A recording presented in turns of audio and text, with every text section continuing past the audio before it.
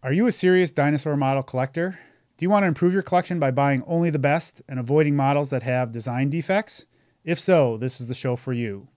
This is episode 4 of the Dinosaur Toy Review Show. Today we are going to review the Kronosaurus models. George, as we always start off, what is the fossil record of the Kronosaurus? Do we have good samples to build off of? Initially, we didn't. In fact, some of you may know this, some of you may not, but when Kronosaurus, or at least Pliosaurus, was first discovered, it was described as Predator X. Predator X did not have sufficient fossil material to truly identify its size, so they greatly exaggerated it.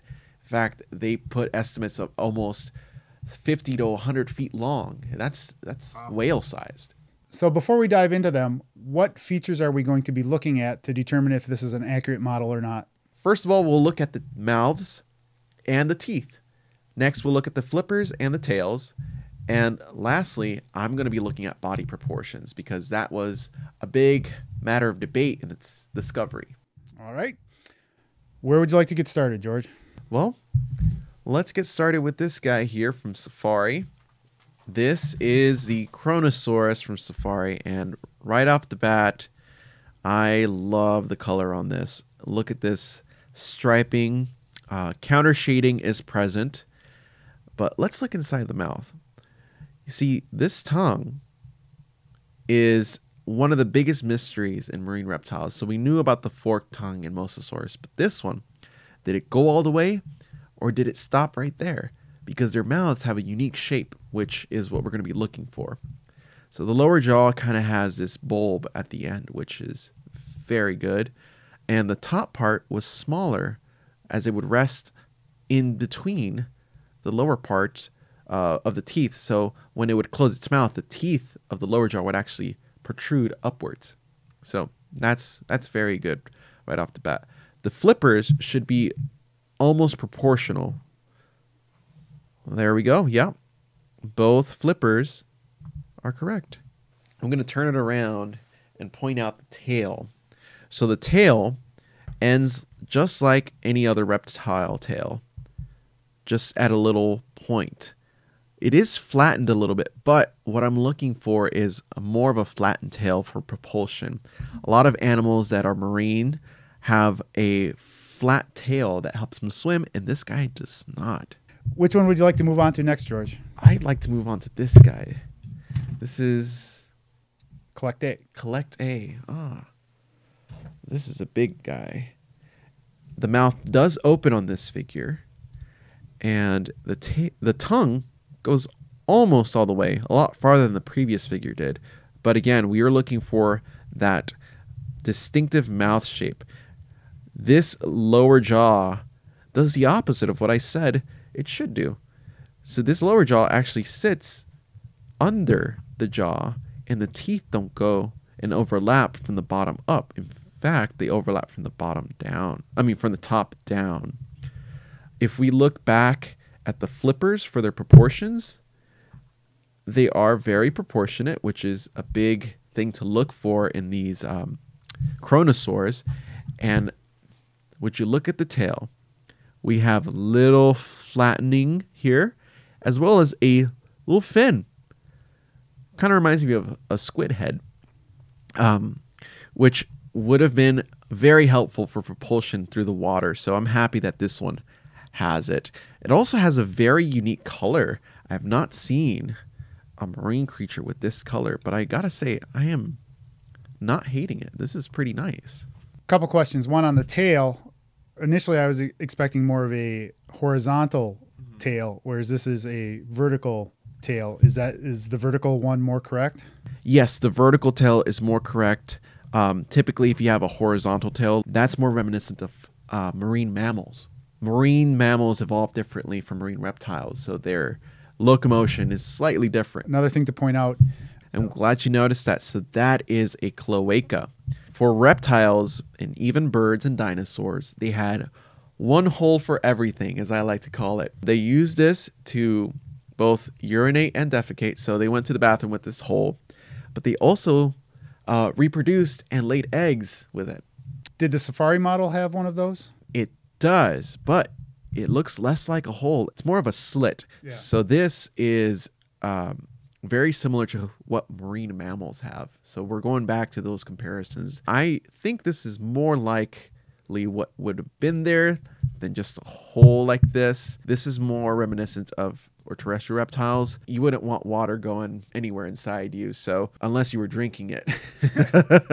So I think this is scientifically a bit better represented than this would be. And another thing that I wanted to look at on the CollectA model was the jaw on the underside. It looks very mechanical. Are you going to take off any points for that? I would. Honestly, this is a little of an eyesore when you try to see the natural form of these figures. I would take points off, and it's also noticeable from the side. Anything else on that model, George?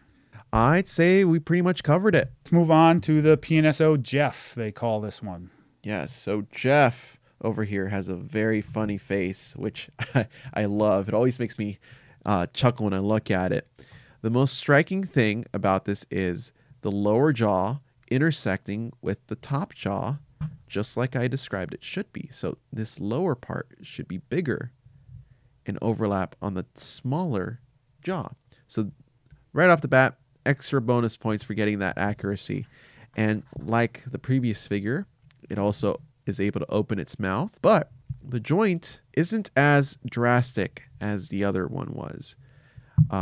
If you look inside, the tongue is a little bit more conservative. Again, we don't have evidence for it. I just like pointing out the differences. If we look at the flippers, these guys are a little less proportionate, or it might be the angle. Let's look at the other side. So that looks good. These are very proportionate, but the tail, that should be very neat to look at. This tail here has a different shape from all the other ones. This one is bilateral, so it's the same on both sides instead of just having one. And just like you mentioned earlier, this is horizontal. This is not a vertical tail, so that's a different take than all the other figures that we've seen so far. There hasn't been any evidence of this yet, but it is a very neat this is a very neat feature they've added in. Now, as we were looking at the cloacas, this one is also different in the fact that it is also horizontal instead of a vertical opening. And it is a little rosy pink. Reminds me of a belly button, actually. But it is also sealed, which is very good, especially if you're living in a water environment. You don't want any seawater getting in there. So that is very good. It is beautifully counter shaded. I do like the paint scheme. Counter shading means that it's lighter on the bottom and darker on the top. That helps if you're a hunter. You want to hunt your prey and you want to hide from them. And the only way to hide is with shading in the ocean. So that is this is a pretty neat one. I do like this one a lot. So that is the 3 Kronosaurus figures that we have, but we have a 4th bonus figure that we're going to look at. Yes, this is, I believe, CollectA Pliosaurus. So this guy is very closely related to Kronosaurus. In fact, the whole family is named after this guy, Pliosaurus, or Pliosauridae for the nomenclature. This guy looks very sad. I look at these faces a lot and I think of their expressions, but it's very hard to tell. Oh, actually not. This lower jaw is much smaller than the top jaw, which the key feature about these guys is that the lower jaw should be a little bit bigger and have these teeth intersect at the top. I will say this is a very interesting take on the color, kind of a more swampy color figure. And if you notice, there are some weird things attached to these guys, which I would say are like lampreys, or conodonts. I wouldn't be surprised if back then these creatures had to deal with these other creatures attaching and latching themselves on their, sucking on their blood, kind of like leeches. That is a very unique take on a marine reptile that I've seen. That's very new to me. The flippers are very proportional. These guys are very well balanced in the water, so that's something to always look at. But the tail, notice how it ends just like a regular lizard tail or a reptile tail. There is no flattening of it. In fact, it's very conical at the end, and there is no sign of a flipper or a fin. So I would say this guy is a bit more based off of what we used to know of them. But it is a very conservative figure. It didn't take any liberties like some of the other figures did, but I kind of like it. It looks very powerful, very, very nicely colored too. Starting off, considering money is no object, which figure are you going to go with, George? I would go with the PNSO one. This guy is beautiful. I do like the coloring. I like the fact that the jaw opens, and the accuracy on this one is the most accurate that I've seen between all the figures. That would be my money. It's not an object choice. If money is an object, I would go with the CollectA Kronosaurus. This guy is beautiful. The only thing that kind of made me debate it was that joint on the lower jaw. It looks very tube-like, but other than that, the coloring, the size, the proportions are very, very nice. Are the other two models you would avoid, or just not your first choices?